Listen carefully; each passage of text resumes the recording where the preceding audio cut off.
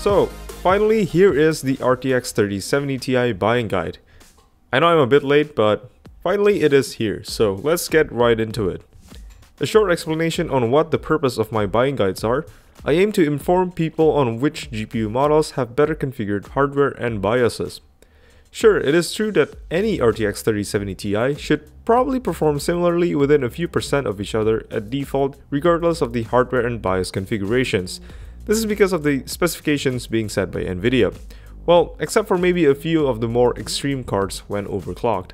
But you're spending lots of money, so being able to choose the best ones that are available and in your budget is always a plus. I always emphasize on the power limits, cooling and VRMs as the most important, because the new GPUs these days can boost their clock speeds as high as they can as long as there's enough power and temperature headroom, which makes the boost clock specifications pretty much useless. So the factor that actually affects performance in real life is the power limits and the cooling performance of the cards. This is why Nvidia now makes brands list TGP or power limit specifications for the laptop GPUs, because it really does matter a lot in terms of performance. And this is also why I am quite annoyed that they don't list the TGP on the box of desktop GPUs, where different models from different brands might set wildly varying TGPs that affect the performance even if it uses the same GPU. Fortunately, the power limits can be checked on the BIOS files, which are available on TechPowerUp's GPU BIOS database, as long as someone has uploaded it using GPU-Z. Which is why if you buy a GPU, please download GPU-Z and upload your BIOS file, as that'll help me and others when comparing different GPU models by seeing the BIOS files themselves. Now for cooling performance, it is also just as important, as the boost algorithm automatically boosts the clock speeds higher the cooler the GPU is. Not to mention, better coolers will usually mean lower noise levels and therefore a better user experience. Also important are the VRMs, which is the circuitry that provides the operating voltage to the GPU and the memory of the GPU. But for the memory, they're pretty much always not really important, so we're just gonna focus on the GPU VRMs for these types of comparisons. The VRM's current capabilities are very important for anyone that wants to overclock, especially if it involves shorting the power monitoring shunts that remove the power limits completely by fooling the power circuitry that it's drawing less power, usually called shunt mods. But for people who don't overclock, a stronger VRM will mean it'll be stressed less and will run cooler, which should last longer with all things equal. So let's start with the stock power limits, or the TGP, which stands for Total Graphics Power, which is the total amount of power that the graphics card pulls, which for the RTX 3070 Ti is actually pretty consistent. It doesn't vary much at all. This is probably because the RTX 3070 Ti is pushed pretty high out of the ideal TGP of the GA104 chip that it is using, considering that the Nvidia reference specifications is already at 290 watts, which is a whopping 70 watts more than the RTX 3070 that uses the same chip, and only 30 watts below the RTX 3080, which uses a much bigger chip, making the RTX 3070 Ti the most inefficient Ampere GPU, as it is basically an overclocked RTX 3070 with much faster and much more power hungry GDDR6X VRAM that also contributes to the power increase. With the RTX 3070 Ti, the 290 watt power limiter is mostly already sufficiently high to not cause lots of TGP related power throttling, unlike in bigger chip GPUs like the RTX 3080 and 3090s that I've covered before. In this case, the stock power limit doesn't matter as much, but it is nice to see the higher power limits, as it gives you flexibility to use the higher power limits or lower it as you need. So this time around, I won't focus too much on the default TGP limit, since you can see for yourself the lower end card still has to adhere to Nvidia's 290 watt specification, and the highest power limit card is only the Palit GameRock OC at 330 watts, with the other cards employing a 310 watt power limit. If anything, this time around, lower limits might be nice for the RTX 3070 Ti to somewhat regain its efficiency, although I understand that that comes at the cost of some performance, so not any manufacturer is actually going to do that. In fact, the real limiter to the RTX 3070 Ti performance is more on the cooler rather than the power limits, which is the opposite of many of the other Ampere cards. So instead, I'll focus on the maximum power limits. This will be very important for those wanting to overclock, as a higher power limit will let a higher clock speed that can be sustained without power throttling, Of course, you can also just do shunt mods to remove the power limits, just as I usually say, but the maximum power limit also serves to show how confident the manufacturers are in their card's quality, as they will usually set it at a level that's safe for their VRMs. Here you can see the vast majority of the recent cards allow the 320 watts to 330 watts maximum power limits, which is basically enough to max out an overclock for the RTX 3070 Ti. Although I would have liked to see MSI Suprim cards with higher power limits to match its competitors in the same high-end custom card segment.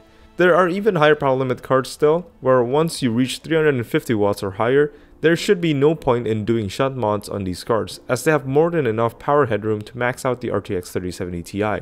Considering 350 watts is the same power limiter as the RTX 3090, with almost twice the core count and over twice the GDDR6X memory, so it is definitely more than enough.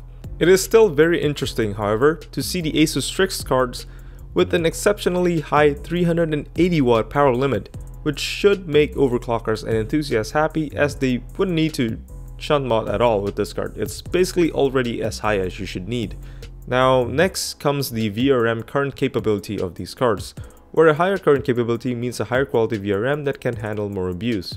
Before anything, I also want to warn you of the cards with a question mark at the end of their names.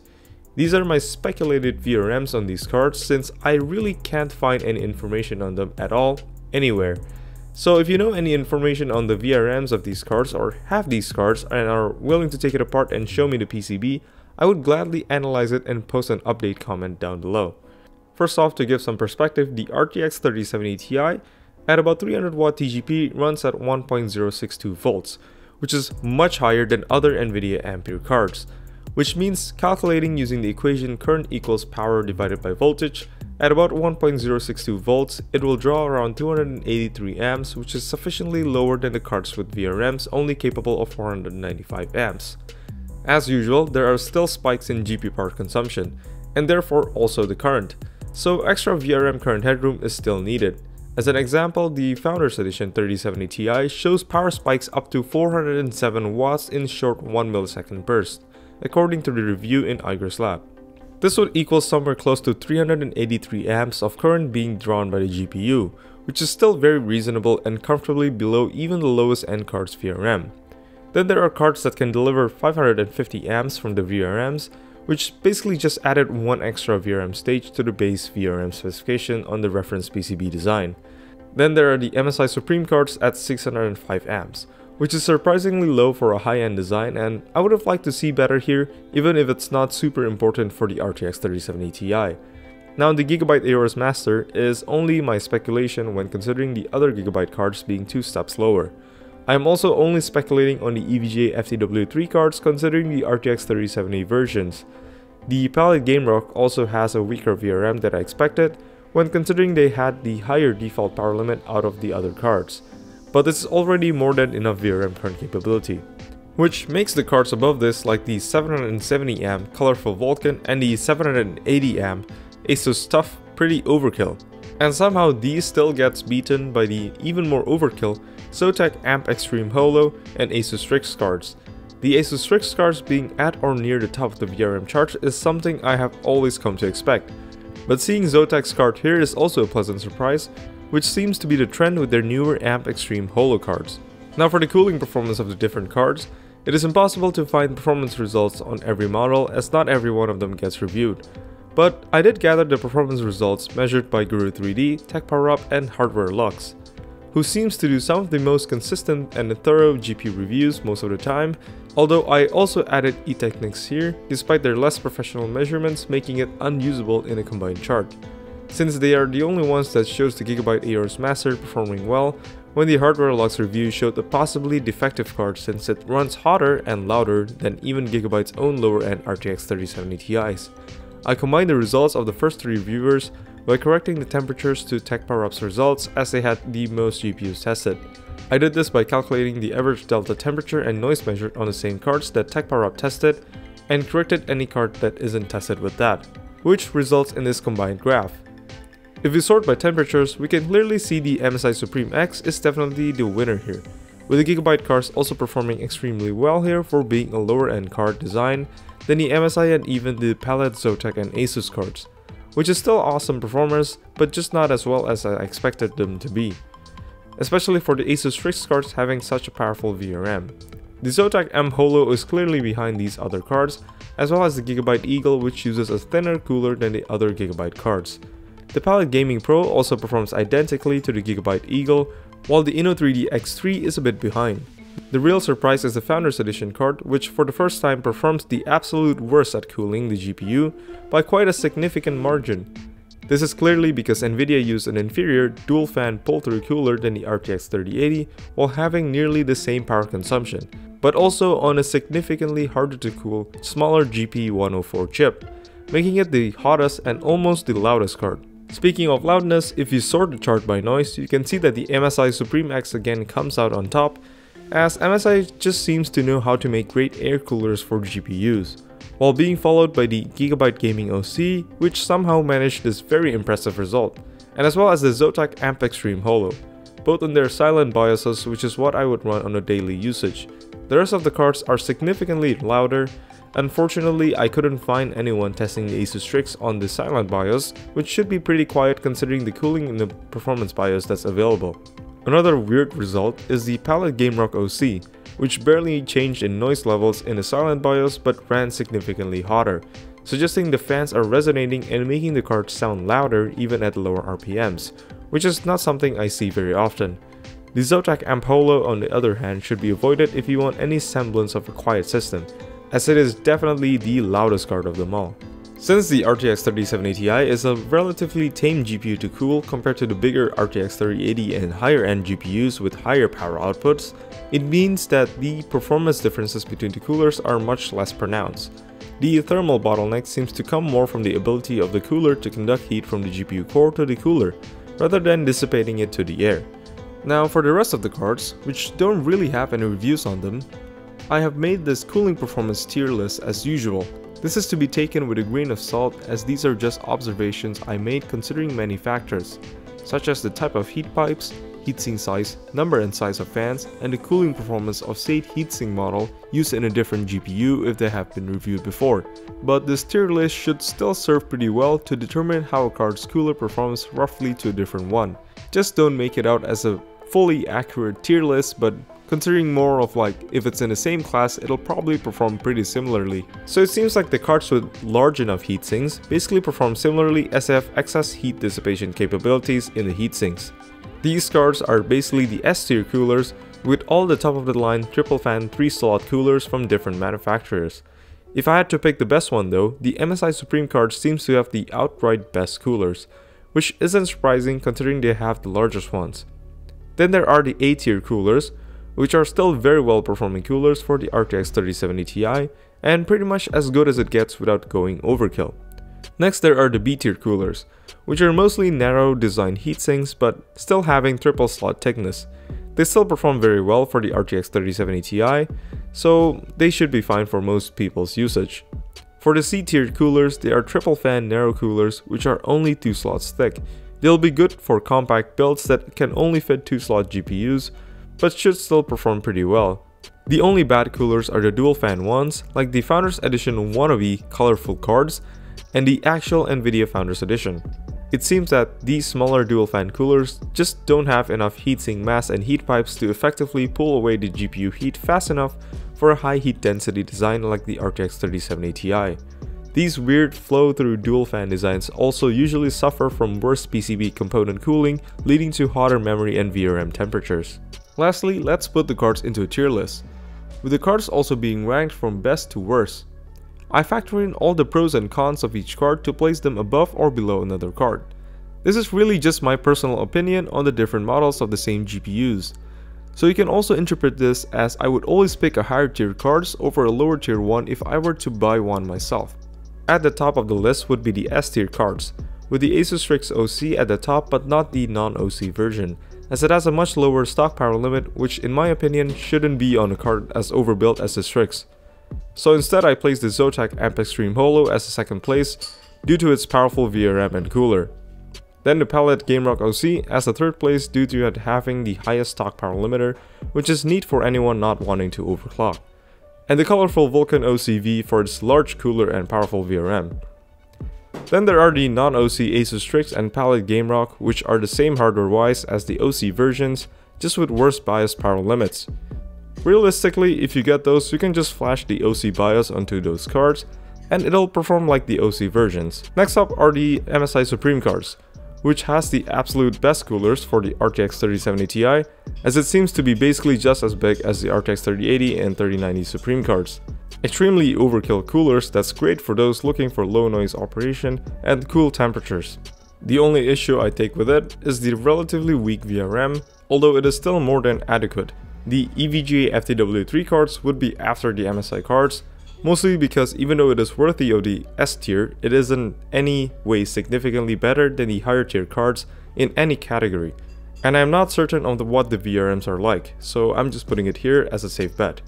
The Gigabyte Aorus Master actually looks to be a contender for the best cooler with the MSI Suprim X based on the Technics review. But that is literally the only review that is available for it, and there are no comparable models from Gigabyte with reviews that I could reference from. So I have to reserve it for being the last of the S tier since there are not enough reviews on it to make a solid conclusion. Now for the A tier, these are more reasonable cards that use less comically large coolers and only dual 8-pin power inputs. These models makes a lot more sense for an RTX 3070 Ti than the S tier if you ask me. Starting with the Asus TUF cards, which basically has a cooler almost as good as the Strix version, but with cut down VRMs and lower BIOS power limits. More fitting for people looking for a nice RTX 3070 Ti and not really an extreme one that needs to be the best one at everything.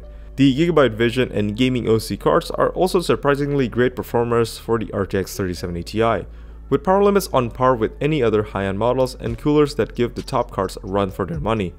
The only downside here is the reference spec VRM, which is nothing amazing, but also nothing terrible.